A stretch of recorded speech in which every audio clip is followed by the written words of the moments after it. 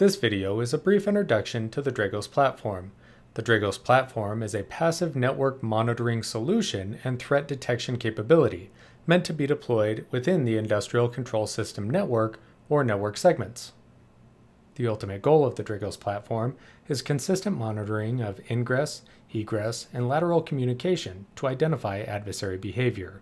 Behavioral analytics are ran on the data upon ingest to identify not just low-level indicators, but adversary tradecraft. A lot of this content is created by the threat intelligence team at Dragos, who are actively tracking activity groups that have shown the capability and intent to target these industrial control networks. When an incident that warrants investigation is found, playbooks are offered.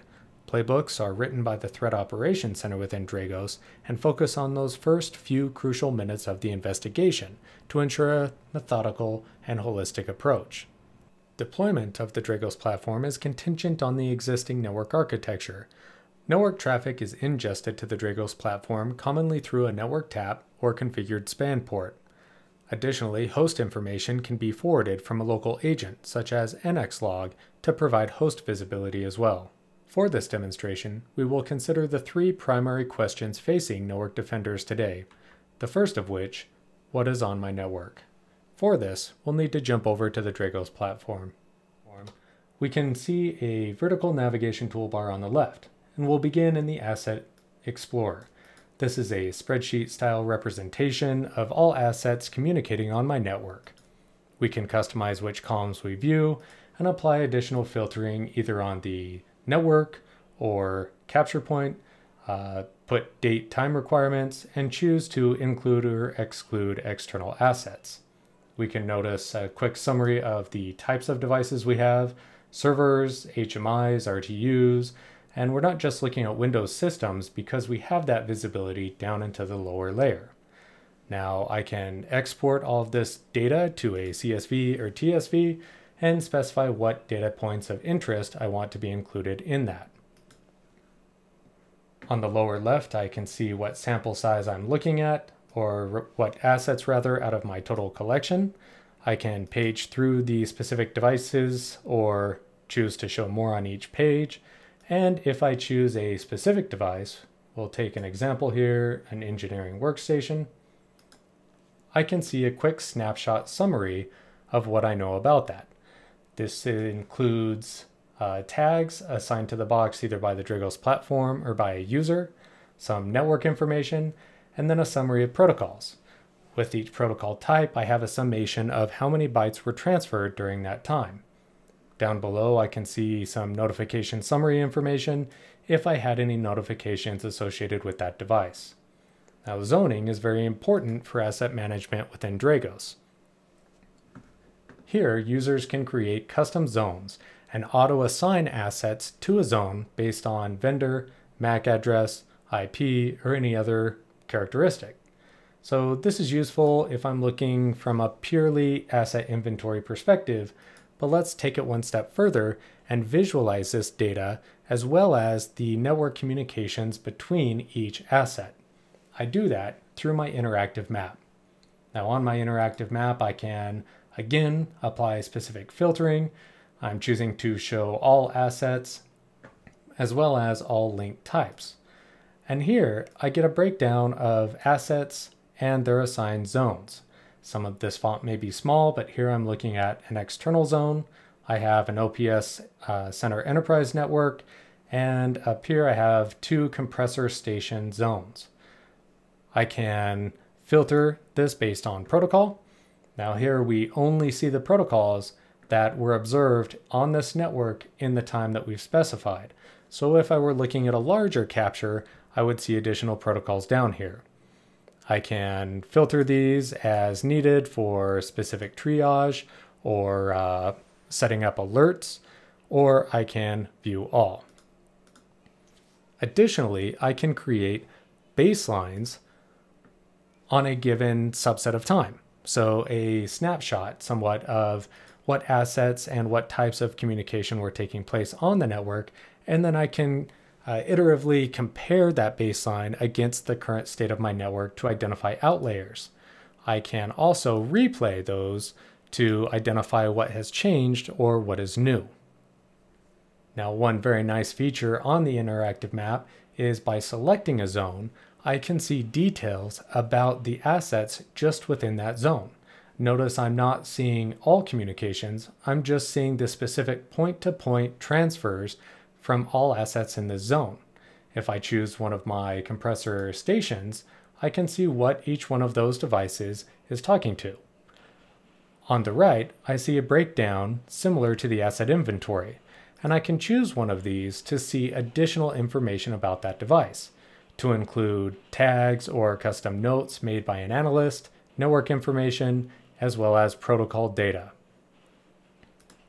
Now this can be used for triage capacity as well.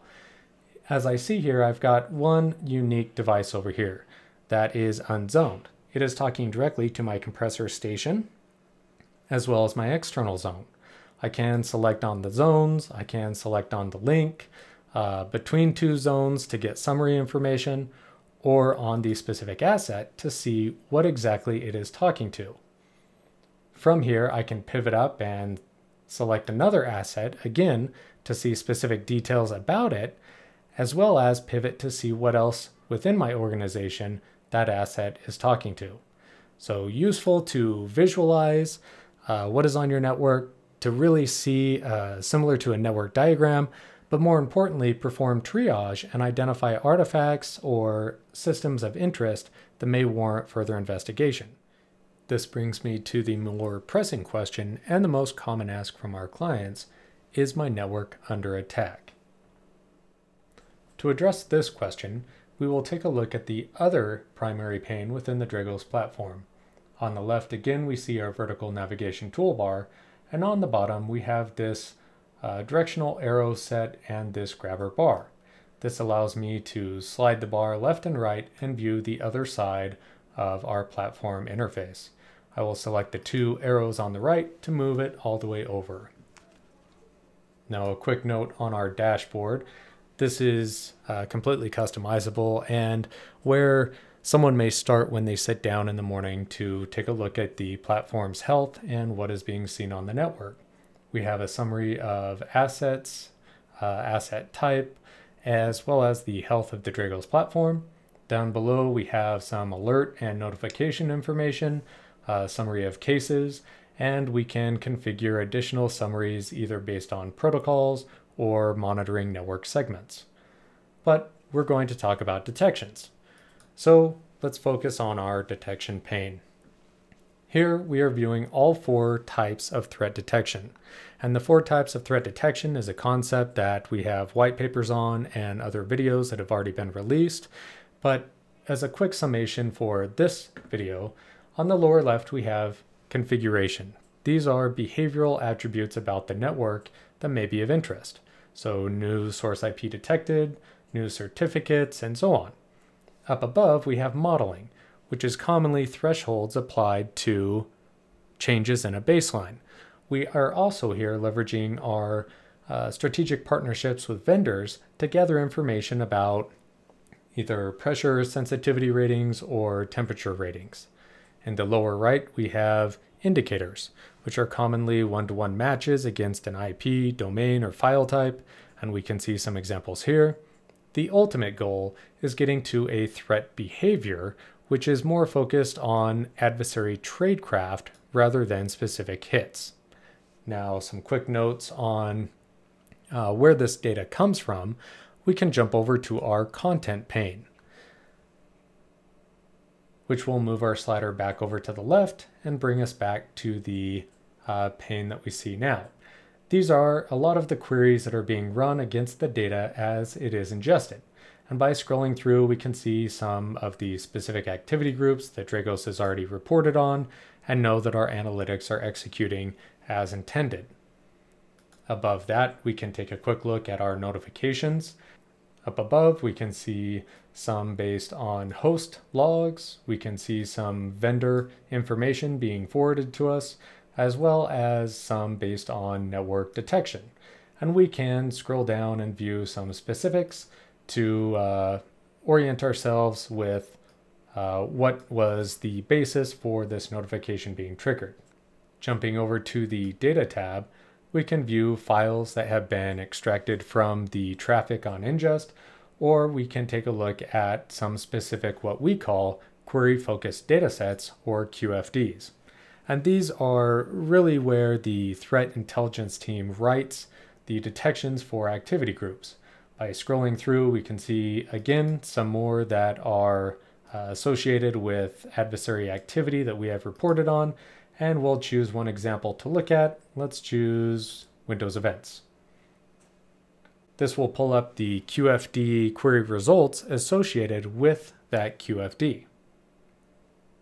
Here again, we see a row column sheet representation of the results against that QFD. And if we choose one of these to investigate as an example, we can see some of these specific fields that Dragos has pulled out we can use to pivot or filter on. We can also see the raw log that was returned from the host forwarding agent. Now we'll move our navigation pane back over to the right so we can take a look again at the notification dashboard that an analyst may be more concerned about. If we scroll down and choose one as an example, we'll choose PS Exec Recon and a pivot detected. We see the individual notifications that have been aggregated together to create this behavioral alert. Now this is very beneficial. An analyst doesn't have to go through the process of associating all three of these unique detections together to create a behavior. The Dragos platform has done it for us, again, based on that threat intelligence that we've codified. We also see references to playbooks up here, which we'll investigate a little bit further. And so upon investigation, I think this has a high severity and warrants additional triage. So within the Dragos platform, I can create a case for this analytic. This is a fantastic segue to the final part of our video today, which is how do I respond to a threat or compromise once it is detected? Now for this notification, we already have a case created for us, so we will jump over to our case management system. And here we can see all of the active ongoing cases.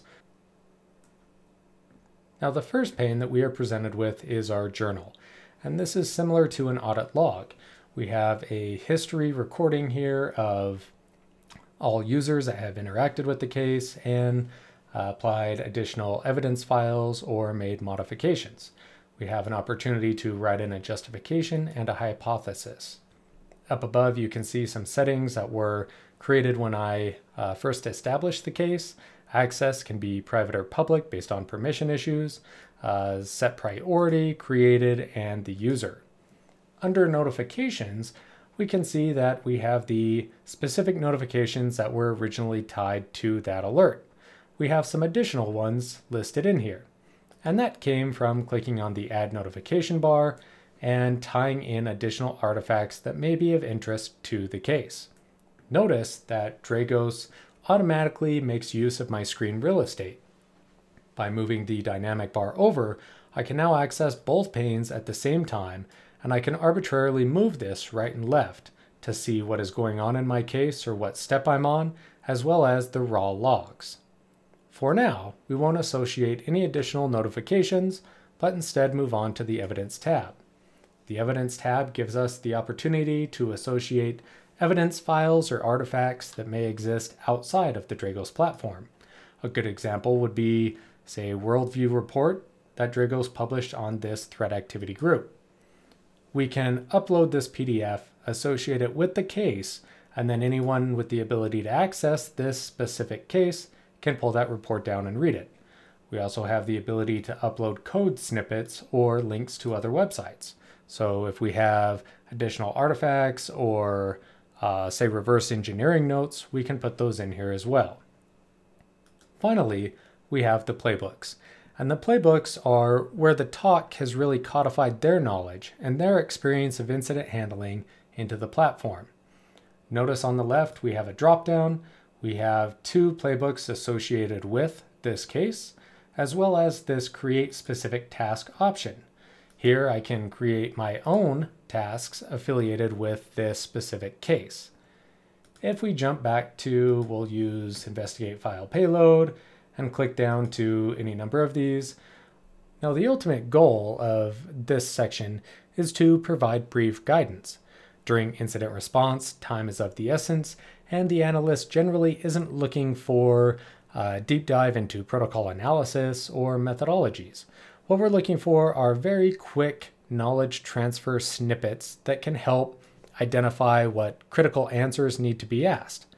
Ideally, if the answer or dataset is contained within the Dragos platform, we can link to that as well.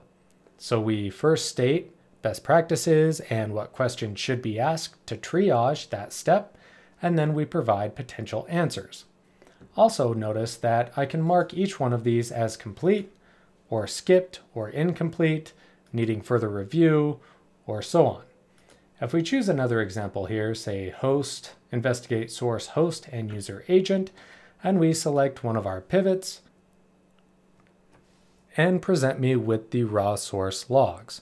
This dynamic pane is very valuable in this instance because I can look at my step, I can receive direction, I can pivot to the data, and then investigate the raw logs directly, all within the same window. All of my actions, all of my notes are being tracked within the case management system, which I can then use to resolve or further the investigation. An additional note on playbooks, if we click up here on the last tab to view all, I can now see all of the playbooks that are in the content pack deployed on my Dragos platform. Now, content packs are being released consistently from the Dragos team, and so as the Threat Operations Center performs additional engagements and creates new playbooks to facilitate the triage and response process, these will be updated. So useful for incident response, as well as knowledge transfer and even training of junior or senior level staff. We can see some are specific to a type of device, and some may be targeted towards an ICS protocol. If I have an analyst that may not be aware of one of these protocols, he can select that. Or if I have an analyst that may be well versed in, say, safety instrumented systems, and she wants to perform threat hunting on the network, she can choose the playbook and view all of the playbook steps, and then also leverage our dynamic pane instance to dive into the specific QFDs that are referenced, or for a more freeform style hunt, jump up to the interactive map, all while tracking her status in the playbook. So we have seen a very brief introduction to the Dragos platform and some of the core functionality through 3 primary question use cases. A quick summary is that the Dragos platform is a passive network monitoring capability, but more than that, the real value comes from the threat intelligence that has been codified into the tool through the threat intelligence team and the Threat Operations Center at Dragos to facilitate not just the detection of indicators or low-level identifiers of adversaries, but focus on the tradecraft and adversary behavior. When an alert is found that warrants an investigation, the Threat Operations Center has provided playbooks, which can be used to create a methodical, step-by-step approach to investigating the incident. That concludes our introduction today. If you have additional questions or would like further information, please visit us at dragos.com.